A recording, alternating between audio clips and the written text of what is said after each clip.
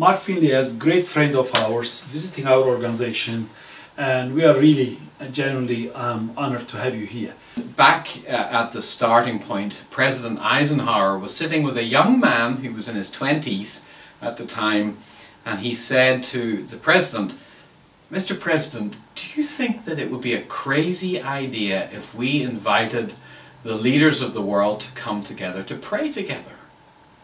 And President Eisenhower said, "Young man, not only is that not a crazy idea, it's the best idea I heard. And here is my address book. Go to them and use my name." And there are now, I think, around 130 countries every year will send a delegation, usually around 130 parliamentarians, maybe 900 international guests come to Washington for this great event, an opportunity to meet together, to pray together, to share together what God is doing in their communities and in their societies all around the world.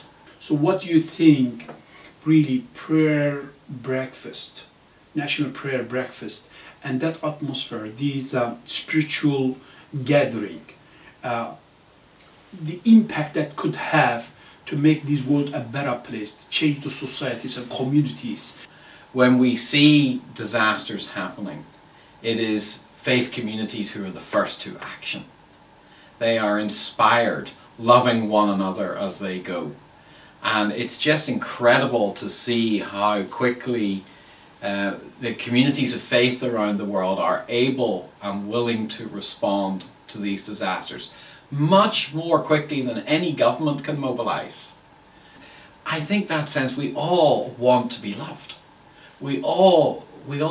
Nobody wants to feel forgotten.